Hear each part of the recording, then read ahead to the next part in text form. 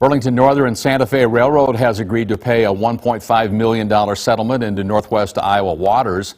In a settlement filed Thursday, the railroad company agreed to pay that settlement in connection with the Environmental Protection Agency, all after about 160,000 gallons of oil leaked into floodwaters near Dune, Iowa, back in June of 2018. The NTSB says that heavy rain washed out tracks and flooded the area nearby Little Rock River before that 32-car train derailed.